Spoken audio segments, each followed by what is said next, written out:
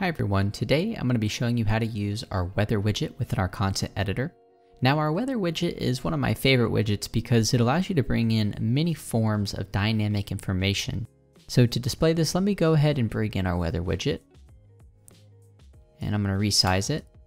And as you can see, it brings in some default information when you bring in our weather widget. It lists a couple of cities, and as you'll see, it immediately appears within our content editor and begins transitioning between those two cities.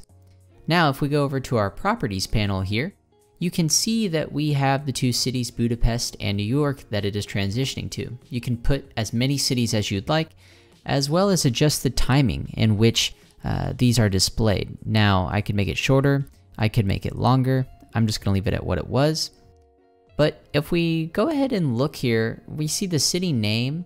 We also see an icon here displaying what the weather is, but we also see the temperature outside and a description of the weather. Now, if we wanted to change some pieces of this, this is going to be in the rest of our settings here on our main properties. So with that, we could change the direction at which it fades between, or not fades, but transitions between the two cities. So I'm actually going to select fade, and you can see now that the transition is going to change. I can also change the icon set. Now this is one of my favorite things about the weather widget because there's so many style options. So if I go in here and I were to just choose Cartoon 2, you can now see that it changes my icon set.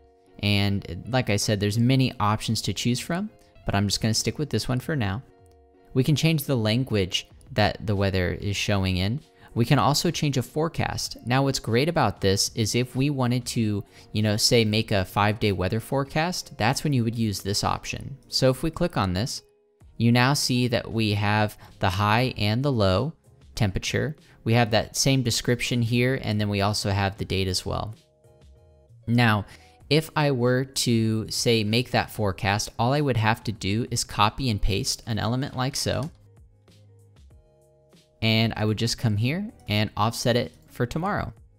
And as you can see, it's now showing different days here. Now, ultimately, when you do this, you don't want it to show multiple cities, so you would just change it like so. Just like that. Perfect. So let's go ahead and get rid of that, and let's add New York back. Okay, so now that we have talked about, how we kind of change up the icon sets, how we, create a forecast, we can also show partial information. Now, this is going to become very important when you want to customize your weather content even more specifically. So say you didn't like the traditional sort of template we have here and you wanted to make a custom one. All you'd have to do is click partial, and then you can select what you want to show that's included in the weather widget. So the high, the low, the date, the day, like we can just show city here. That's an option.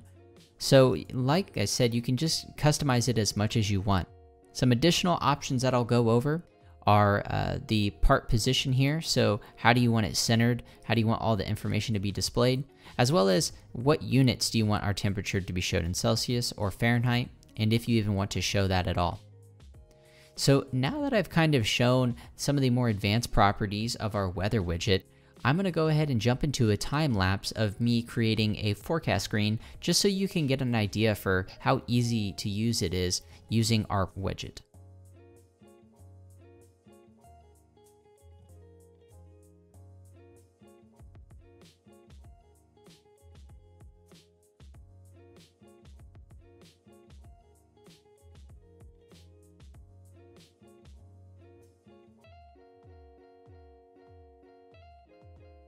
Now that we're out of that time lapse, I'm going to note a few things that we changed when making this content. Now, it's important to note that we use the partial property within our weather widget, and we used a couple of attributes within that. As you can see with these fading in, I used Seattle, the city name. I also used the icon set, and I used high and low temperature for the day. As you can see, we now have a 5-day forecast, as well as the time, just to add a little bit more dynamic information. So that's going to be it for this video on how to use our weather widget. If you have any questions, please send us an email at sales@wallboard.info. Thank you, and see you next time.